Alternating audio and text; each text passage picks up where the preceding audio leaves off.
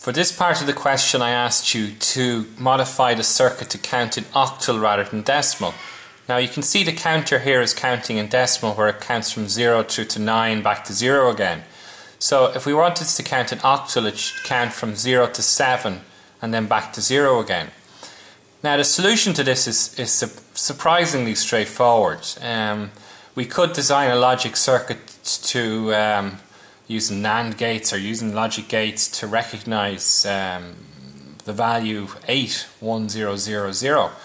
But the thing is, we're very lucky in that the Q4 state only goes high in the situation where we get to the number 8, because that represents the weighted value of 8. And for that reason we can modify the circuit fairly straightforwardly.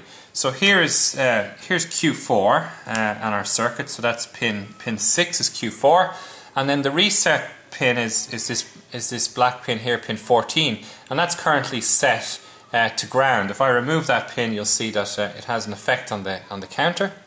Well, it doesn't this time. It will. It may have an effect on the counter depending on how it's received, as a 0 or 1, depending on the noise in the circuit.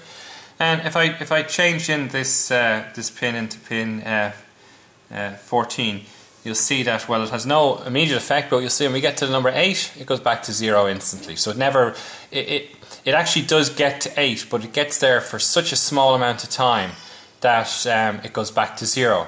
If you were to make the mistake to design the circuit for 0111, you'd notice that, well, it looks like it's the right answer, but the problem is that 7 wouldn't appear. As soon as it reaches 7, it would go back to 0.